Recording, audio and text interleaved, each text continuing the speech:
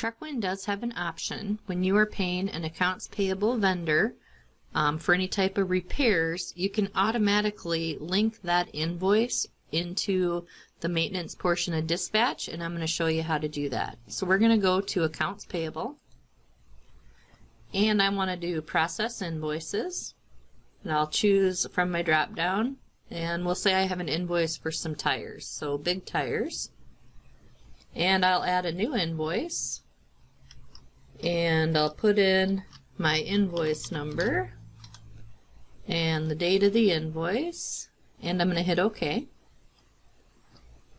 And just how I would normally enter in an invoice, I'm going to click over here in the grid. It's going to ask me if I want to add an invoice detail.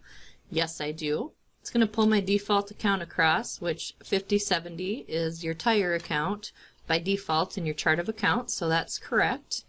And we'll do quantity 1, and we'll say our bill is for $654. Now this section over here, this is where we tie that into maintenance. So you're going to see a T and an L. If I click the drop down there, you can see T is for tractor, L is for trailer, so I'm going to choose tractor. Once I do that, the next one says ID number, so it's going to show me the tractor IDs I have set up. So I'm going to choose the tractor that these tires belong to. The maintenance code is going to tie into your maintenance code that you already have set up, and there should be one here for tires. I go past it.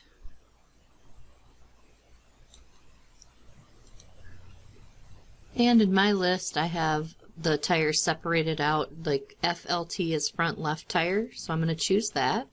And then any comments, if you want to give any comments, you can put those there.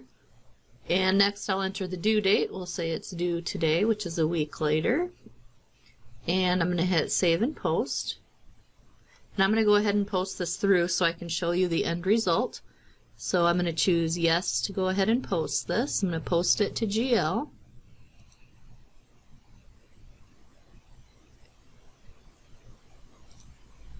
And it's been posted successfully. And now I'm going to go ahead and issue the payment for it. So I'll do a handwritten check since I'm not going to actually print a check out for it.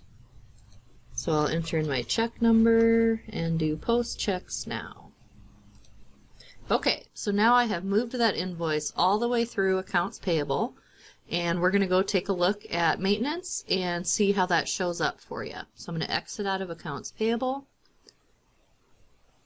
And in dispatch, I'm going to go under equipment, and I tied that to a tractor. So I'm going to go to maintenance log tractor. And if I had a bunch, I could do specific tractor and look at just tractor 100. But you're going to see right here, this is what came across from accounts payable. So it says FLT, which is front left tire.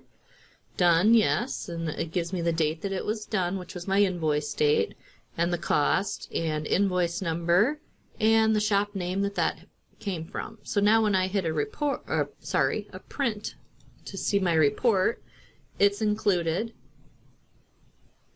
in my maintenance report. So that's a way if you have to pay a shop as a vendor in accounts payable, you can save yourself some time by linking that repair into the maintenance, so you don't have to manually come in and enter that in.